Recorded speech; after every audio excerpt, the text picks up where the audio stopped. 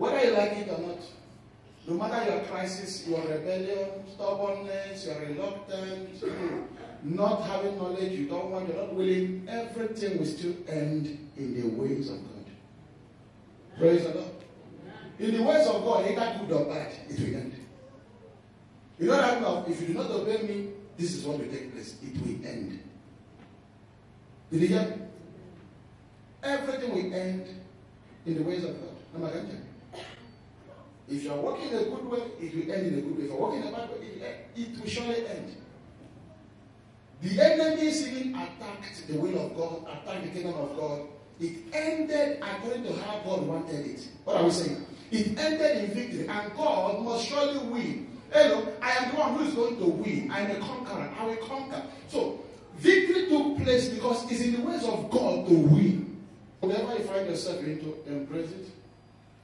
Let us all accept our mistakes so we can move forward. God is looking for good understanding. And here we are waiting for God to bless us.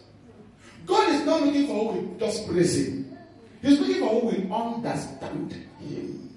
No matter how Paul and Silas will be in the prison, it was an understanding that activated a wholehearted praise.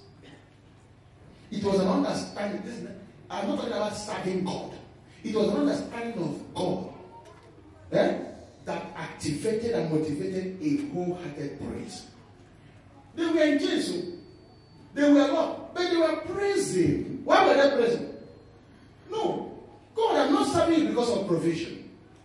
I'm serving you because I'm in you and you're in me. I'm serving you because of eternal life.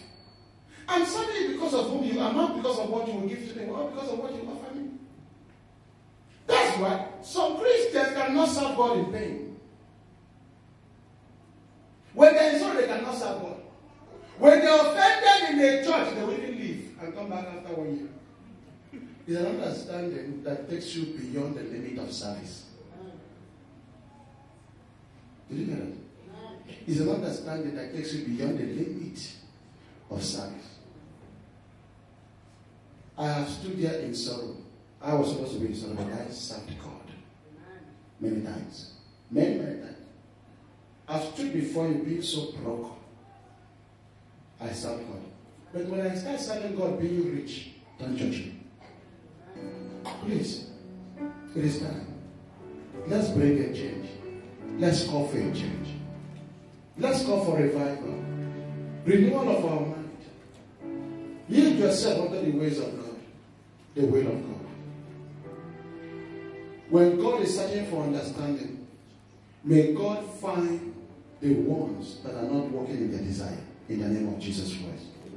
May He find you worthy of walking in His will. The will of God is more perfect and better than every desire. Say the will of God is better, more better, more perfect than every of my desire.